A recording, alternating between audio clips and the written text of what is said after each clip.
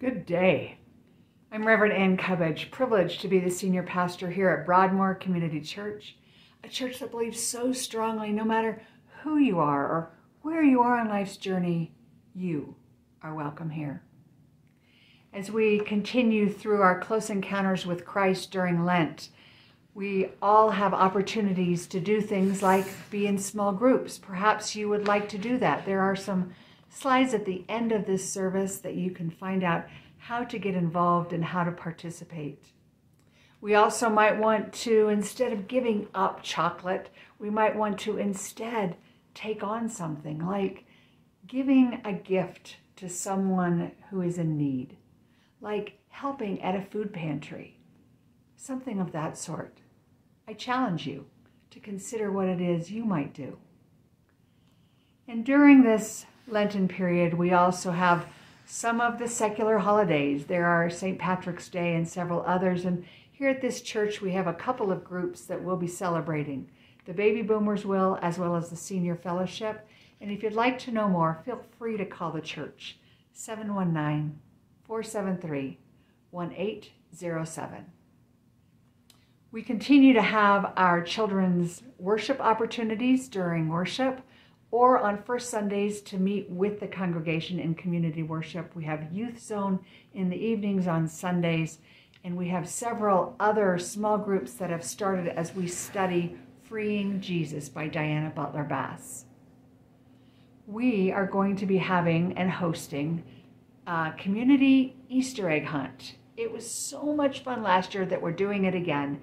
And if you would like to participate, it is on April Fool's Day, April 1st, at noon. I would invite you to come, to participate, to bring your children or your neighbor children if you're in the area. We are at 315 Lake Avenue.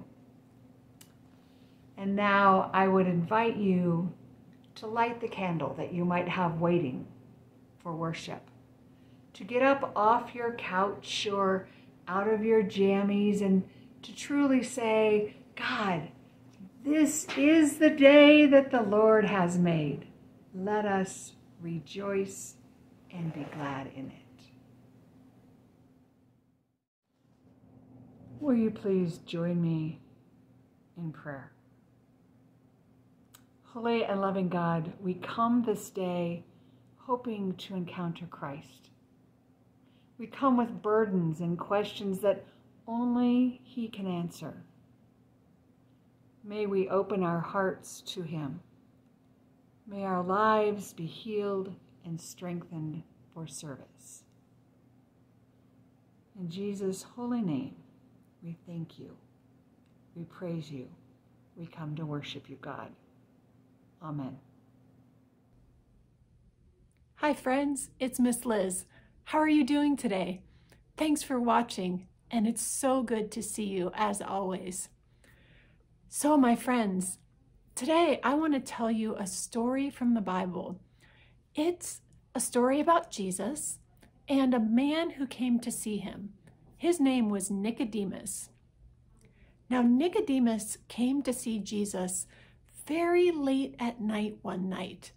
It was probably dark out, maybe a little creepy, and he found his way to Jesus because he wanted to ask him some questions. He knew that Jesus was a teacher sent from God, and so he wanted to know more about what Jesus was saying. Jesus told Nicodemus that if he wanted to see the kingdom of God, he had to be born again or born from above. Nicodemus said, "What? How can somebody possibly be born again?" Jesus said kind of the same thing to Nicodemus.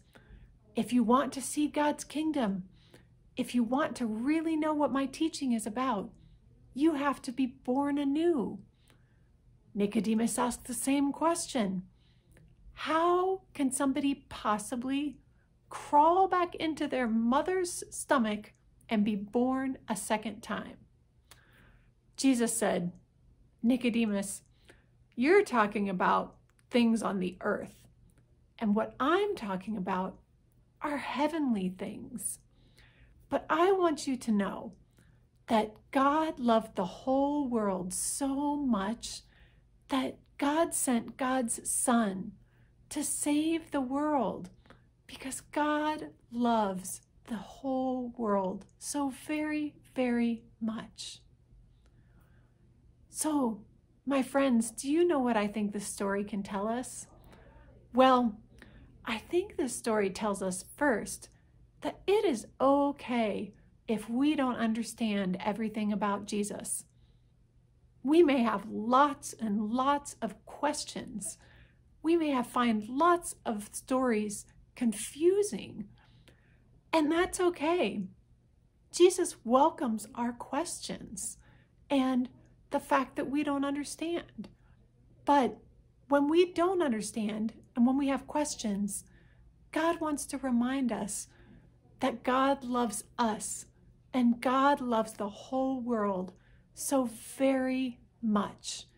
And that's the most important thing that we need to know. Why don't we say a prayer? You can repeat after me. Dear God, thank you for your love. Help me to know that it is okay to have questions. Help me to know that it's okay when I don't understand. But help me remember that you love me and the whole world so very much. Thank you, God. We love you. Amen. All right, my friends, go out and be light in the world, and I'll see you again soon.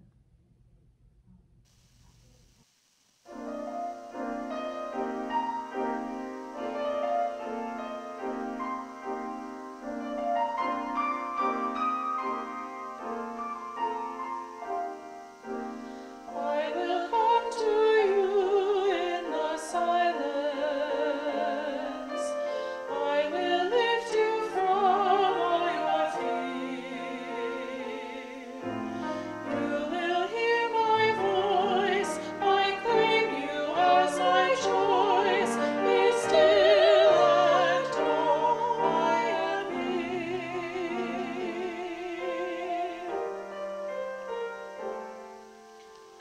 I am hope for all who are hopeless. I am eyes for all who long to see. In the shadows of the night, I will be your light. Come and rest in me.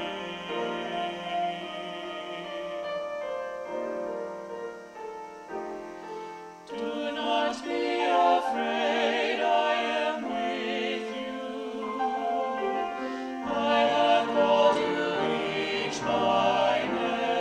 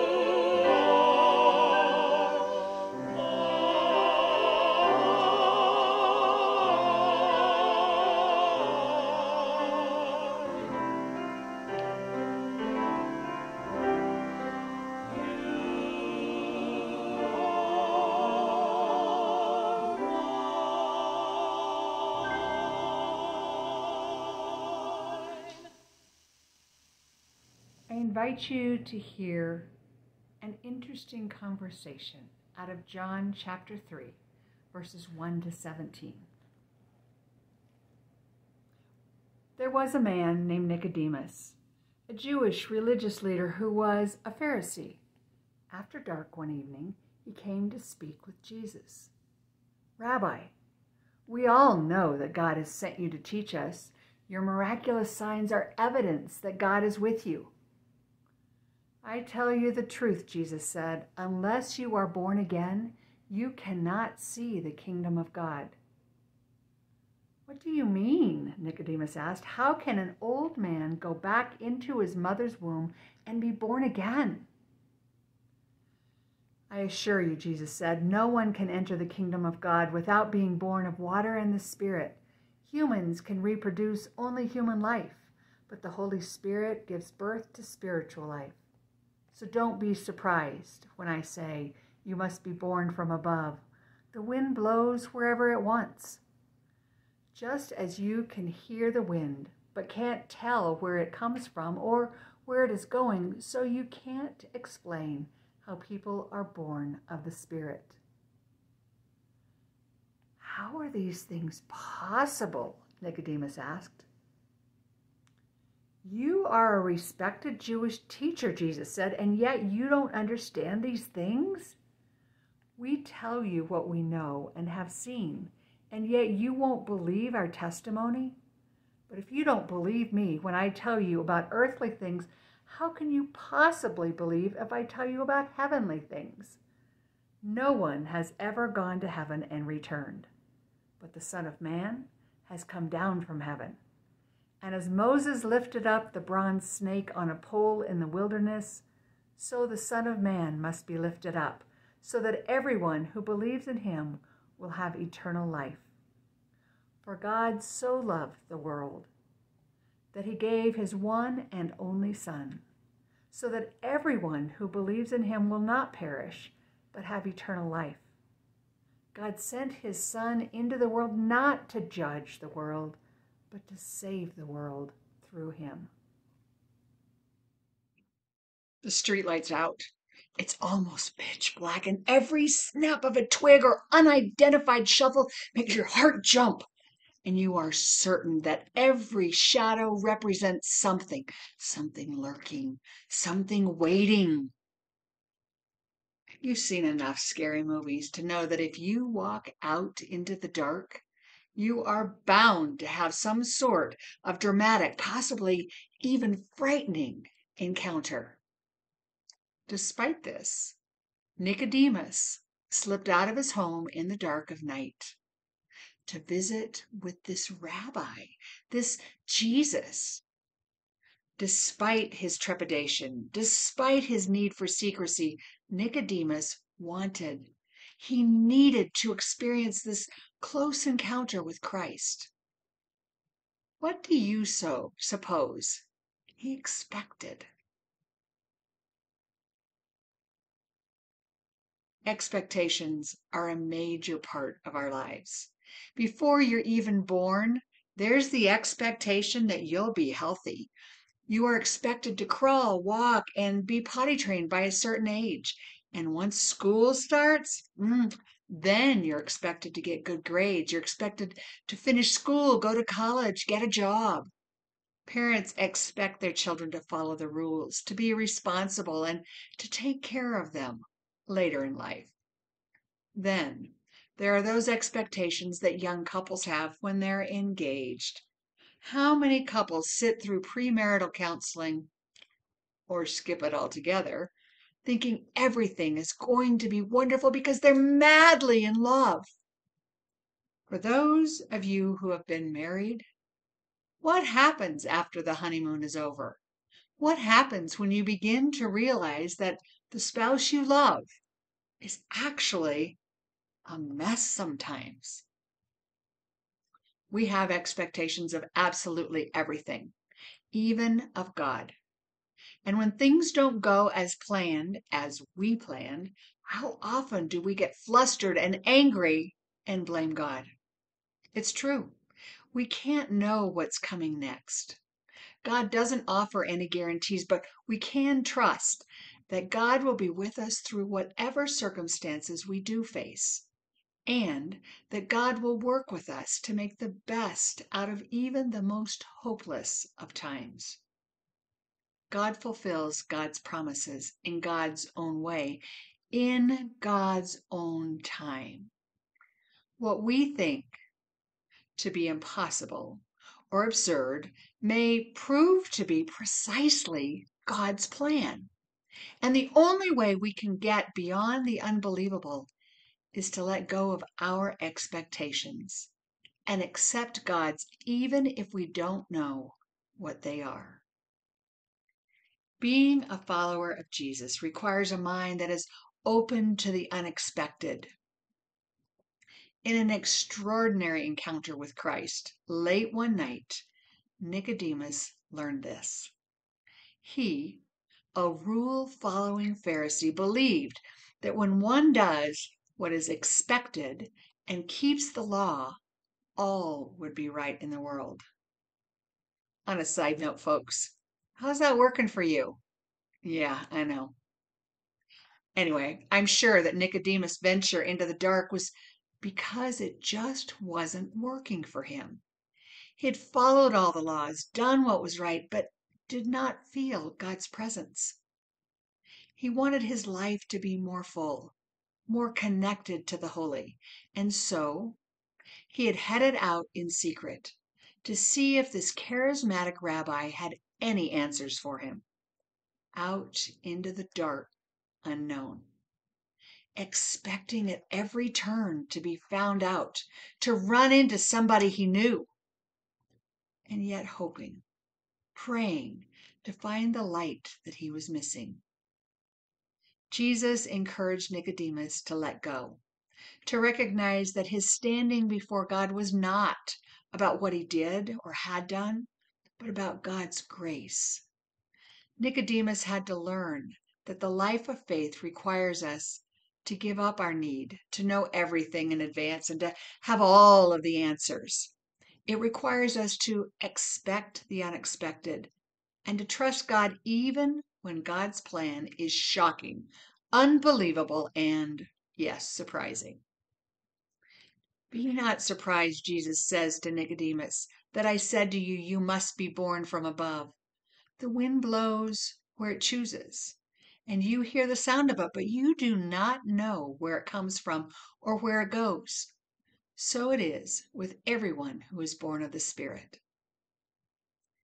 You and I, all of us together, like Nicodemus, can also hear God's voice, pushing us away from our expectations and toward those that only God can know. God calls us to places that we don't want to go, but blesses us there in those unexpected places. This promise that the Spirit blows where it will gives us tremendous freedom when we think about how best to respond to the challenges and opportunities of our world. Part of what is so anxiety-provoking about this time is that it feels like there are no roadmaps. But we are not alone. The Spirit accompanies and empowers us to face a future that we may feel is uncertain. Nicodemus certainly was there. And from this perspective, Jesus reminds Nicodemus and all of us that the anxiety that might be felt can be transformed into excitement. This means that we are free. We don't have to do things the way they've always been done. We can risk, fail, learn, and grow in ways we'd never imagined, because the Spirit will blow us in directions we hadn't imagined. Whatever setbacks or even failures we may experience are always temporary. We are free to experiment and struggle and succeed and flop and live and love and die, all knowing that in Christ God has already worked to redeem the whole world. In other words, redemption is God's responsibility, not ours. The opportunities in front of us are great. There is no doubt about it. We may not know what lies ahead. And as Paul wrote in 2 Corinthians, we walk by faith, not by sight. It is not always easy. It is not always clear. We cannot always even rationally explain it. However, when we trust God, it is always right. We are free and we are aided by God's powerful Spirit, who will blow us places we'd never imagined. May we let go of our expectations and allow God to surprise us in every close encounter with Christ, even when we come sneaking in the dark of the night. Amen.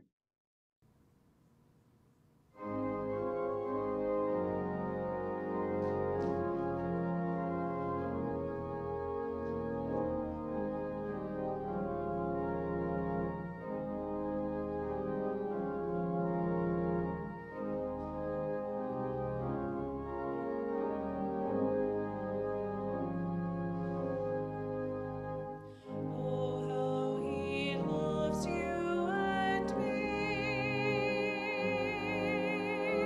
Oh, how he loves you and me. He gave his life, what more could he give? Oh, how he loves you. Oh, how he loves me. Oh, how he loves you and me.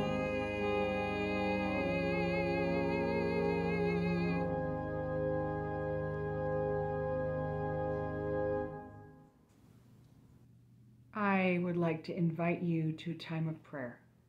We'll have a bit of silence. I will then say some prayers for the people. And together, I hope that you will join me in praying the prayer Jesus taught his disciples. It will be at the bottom of the screen. Let us pray.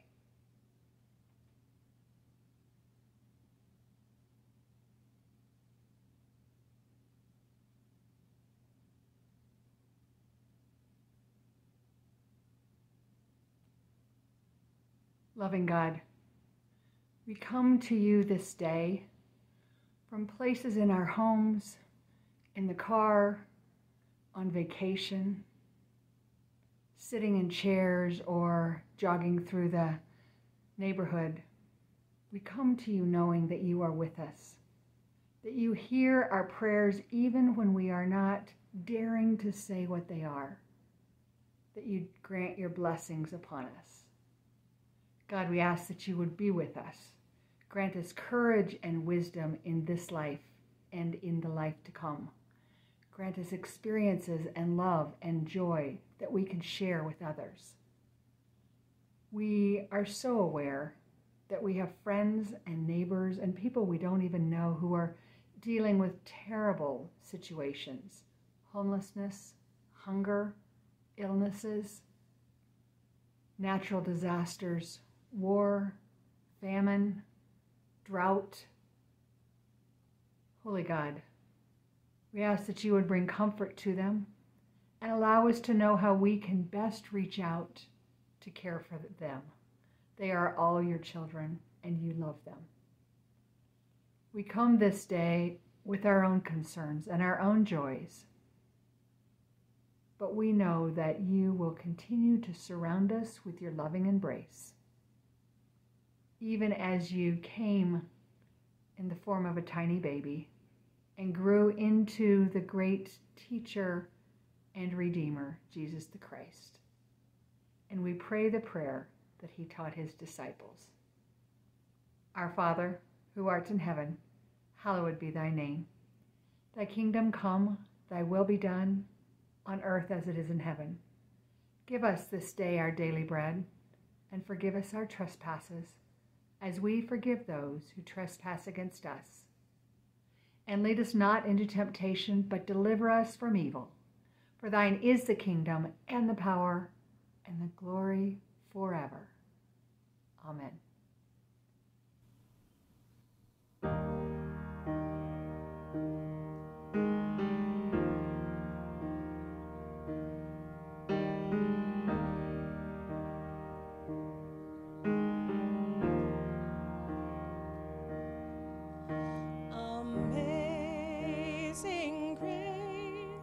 how sweet the sound that saved a wretch like me. I once was lost, but now am found, was blind, but now I see. 'Twas grace that taught my heart to fear, and grace my fears relieved. How precious did that grace appear the hour I first believed. My chains are gone, I've been set free. My God, my Savior has ransomed me, and like a flood, His mercy reigns, unending love, amazing grace. My chains are gone, I've been set free. My God, my Savior has ransomed me, and like a flood, His mercy reigns, unending love, amazing grace.